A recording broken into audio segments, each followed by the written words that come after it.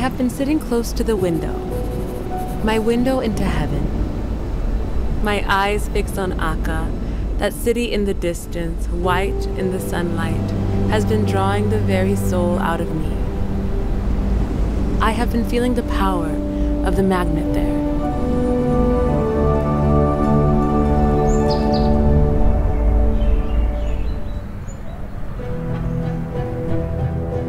At Rizwan 2019, the Universal House of Justice recalled the moment when the beloved master was released from the confines of this world to rejoin his father in the retreats of celestial glory.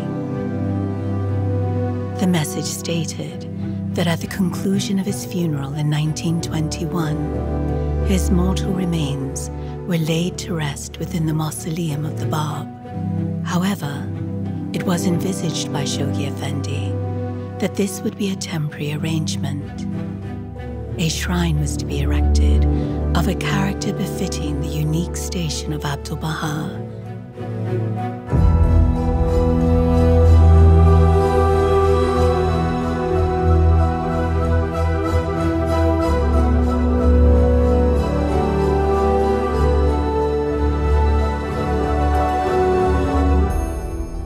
In the tablet of visitation, Abdul-Baha says, "Make me as the dust on the pathway of beloved ones." This was a lead for me into what this shrine should be.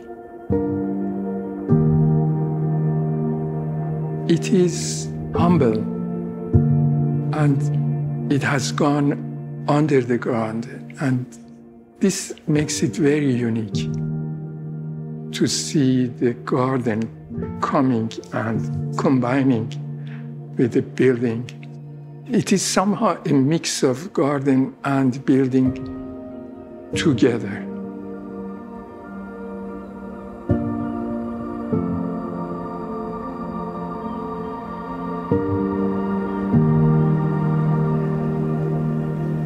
The site for the Shrine of Abdu'l-Baha is adjacent to the Garden of Rizwan, which was prepared by Abdul-Baha as a place where Baha'u'llah could find rest in the final years of a life that was largely spent in exile and incarceration. Abdul-Baha would walk across the Firdaus Garden and the Ashraf Garden to the Garden of Rizwan to help with the development of that garden. So it's a special place. It's a holy place in and of itself, even before the shrine was built. Abdul-Baha shared with a believer at the time that his wish would be to be buried under the sands between Haifa and Akka. So in between the most holy places of the Baha'i faith, the resting places of the twin manifestations, the Bab and Baha'u'llah. So it is on this path that the pilgrims would go.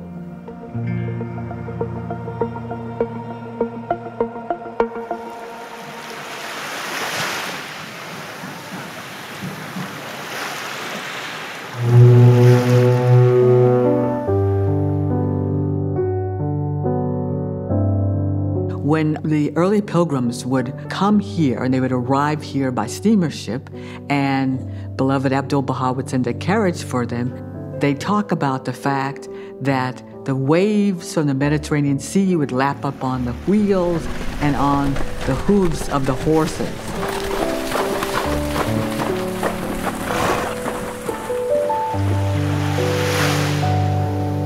Because it was a path, the stand was packed down, and the carriage could actually go very close to the sea and be able to take them to meet beloved Abdul-Baha.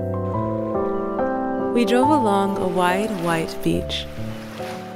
To our right, a long line of palm trees. Before us, its domes and flat roofs dazzling white beneath the deep blue sky. Akka, the holy city.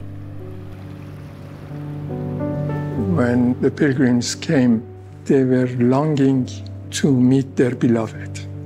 They were thinking about their beloved. One of the properties of this design is that it is well thought about the meditative path that you have to walk through in order to enter the shrine. The Shrine of Abdul-Baha is opposite to the Rizwan garden. And in between them, there is a path which has very tall trees on both sides. And in all these paths, there is nothing else to disturb your concentration and meditation about who you are going to meet, what was his attributes, and what you can learn from him.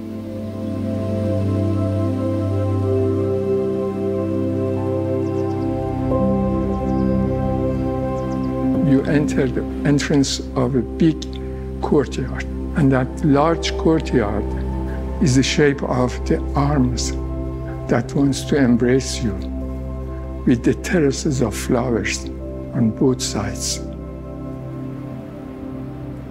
like the open arms of Abdul-Baha.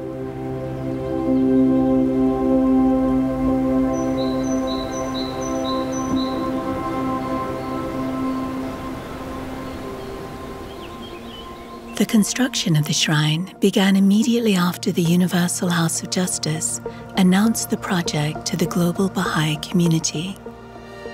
Very quickly, the project office came together, and by June of the same year, 2019, we have been in operation here. So the foundation was such a substantial element of this project in the beginning, where we spent many, many months leveling the ground because it's close to the Mediterranean Sea and making sure that we're starting off on a substantial footing.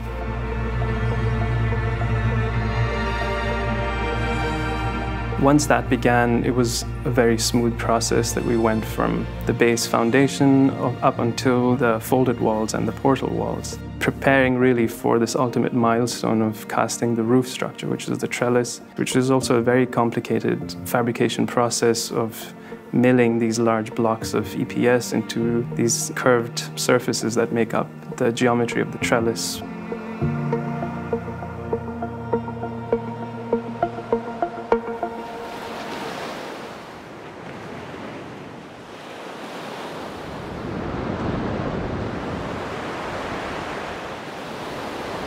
In early April 2022, a fire caused by an accident broke out at the site.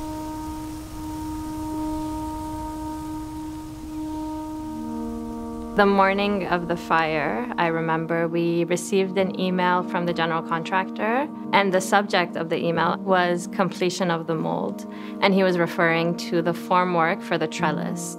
And it was a huge milestone because this meant in a couple of months, we'd be ready to pour the trellis. 10 minutes later, we received the first photo of the fire.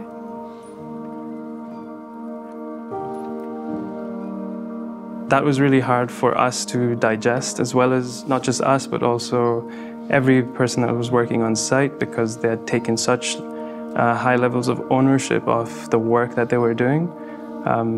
And they were really partners with us. It's a testament to how much this project meant to everyone we work very closely with, how they understood the significance of being a part of such an amazing project and what this shrine means to the entire Baha'i world. And what came immediately to my heart, actually, was, well, Abdul-Baha's built a shrine. He built the Shrine of the Bahá'í. And he said, every stone of that building I have with infinite tears and at tremendous cost raised and placed into position. And somehow reminding myself of those words was an anchor. A few of the other local people who were standing around me, they were all sobbing and crying. The only thing was in my mind, what's going to happen after the fire? And what would be my first step after the smoke settled down? The next morning was a Saturday. 10 o'clock in the morning, we had a meeting in the office with the project manager, and I remember very, like it was yesterday, very vividly, he said, this was an event, it happened, we're gonna move forward. I think there were the two. But if there's extra, Nothing here, so all the water. so the sleeve, the one area. The images and scenery was unbelievable, but yet we knew the project survived because we saw what was burned. It was all the bills and vessels, not the structure itself. The first step we really had to take after the site was made safe was to collaborate with the government officials whose responsibility it was to ascertain the cause of the fire. Our priority was to see the neighbors and the people working there safe. We got a lot, I would say, over 100 messages of sympathy, support, questions like how can we help. These came from the mayors of cities, including Akka, but also from national government officials, from neighbors, and just from concerned friends here in the country.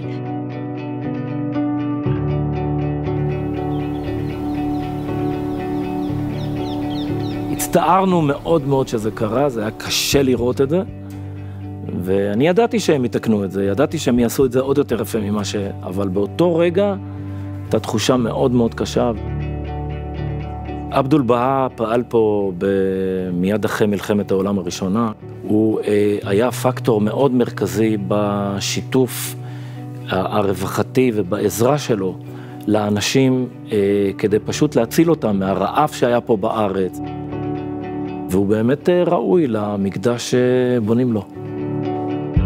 This scale of disaster, a lot of time make people give up, surrendered, frustrated, but not here, not here. It's a place with a very strong spirit here. كملنا بالمشروع لأنه إحنا لقينا صاحب المشروع عنده قوة وعنده معنويات عالية جدا اللي هو اثبت لنفسه واثبت لنا انه بده يكمل المشروع. احنا كلنا مع بعض احنا توحدنا وقمنا وكملنا المشروع وان شاء الله راح يكملوا للاخر. People believe in this. It was more than engineering. It was the soul behind the building, the shrine. I think it's very important project not only for the Baha'i. It's very important to all the close neighbors and all the city. Things don't go easy in life. You have to overcome a lot of obstacles and a lot of things that happen to you in the way. And I think this is a good sample that in the end of the day, when the shrine will be standing and beautiful and everybody will look, the spirit of not to give up is what makes this place so special.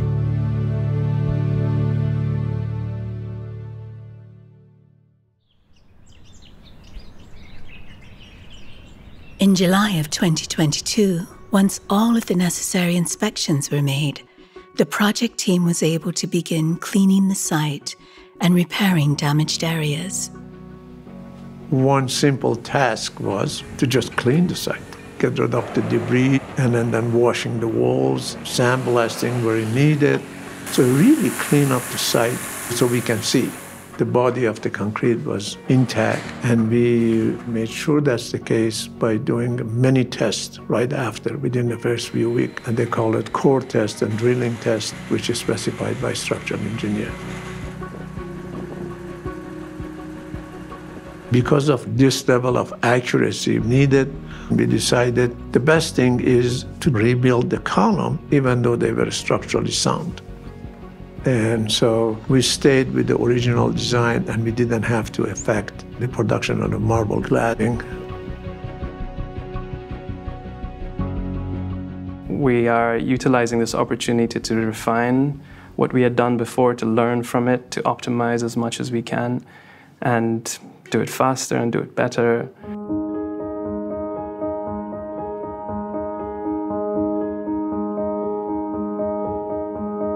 While work to restore the site to its previous condition was underway, progress continued off-site. In Italy, the marble that will adorn the trellis was carved into intricate shapes. The amazing mock-up of one of the ribs of the project was constructed in Italy in Margraff's office. Mr. Amonat and Mr. Sahba had a long history with them. The seat of Universal House of Justice was fabricated in their factory. They have been involved off and on. They did the temple in Delhi.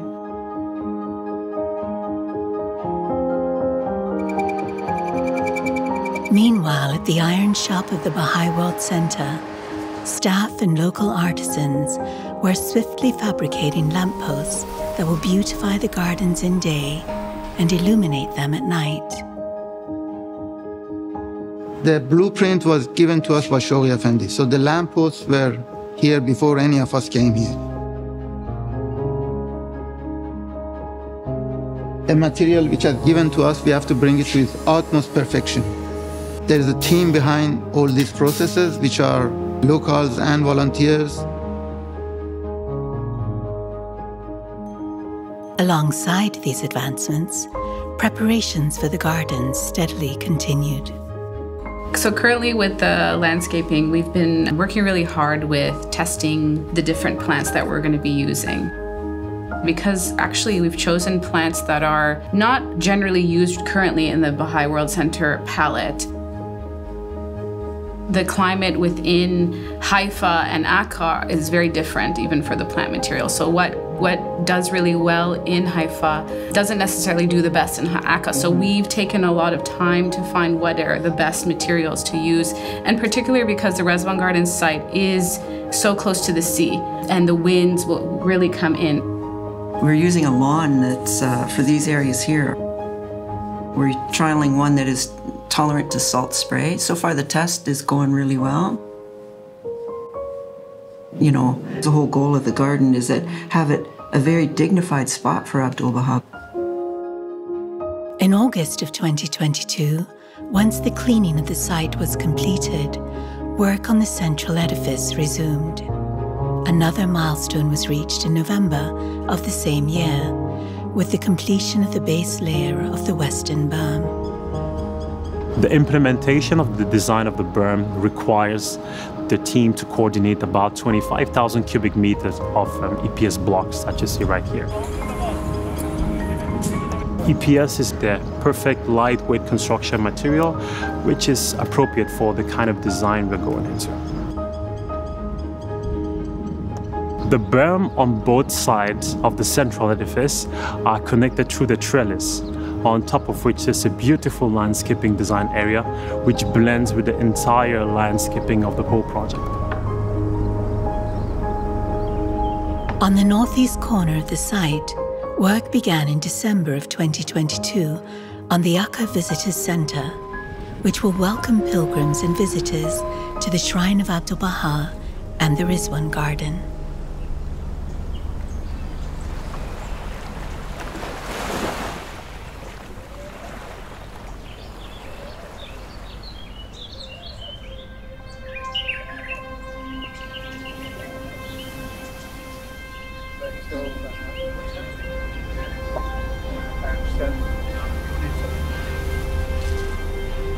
This project is not being accomplished just through the effort of the people on site, but it's also through all of the efforts of the Baha'is around the world who are offering their support and prayers for its completion.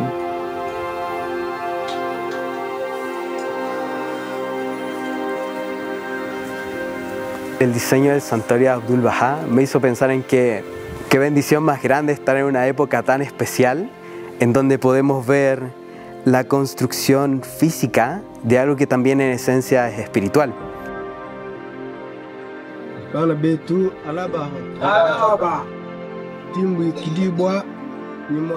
When we reflect on Abdul-Baha's life, it's a source of resilience and hope because we can see the influence of his unconditional love, its constant joy, and his commitment to service. Aí a gente sempre retorna para a figura de Abdul-Baha. Se a gente sempre lembra desse exemplo, é mais fácil enxergar o final. C'est comme si il avait toujours les yeux fixés vers l'horizon, toujours les yeux fixés vers la destination. He would set a goal, and so all the winds that are blowing would not distract him from that goal. If we keep on reading the writings and following the footsteps of Abdul-Baha, we are going to have this release of the society-building powers of the faith.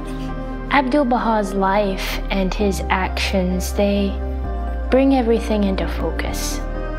When you read stories about Abdul-Baha, you read his words, his writings, it makes things clearer. It makes the path forward more available. Vous vivez tous dans le cœur d'Abdul-Baha. C'est comme on est accompagnés à chaque instant. Quelle histoire d'amour unique et incroyable.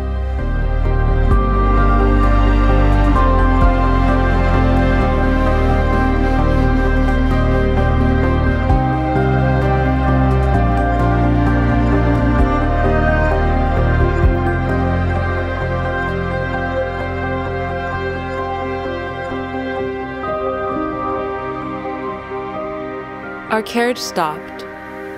I knew we were at the door of the Master. My heart almost ceased to beat. I felt we had arrived too soon, too suddenly, that I was too unprepared. "The Master is in the garden," said a voice.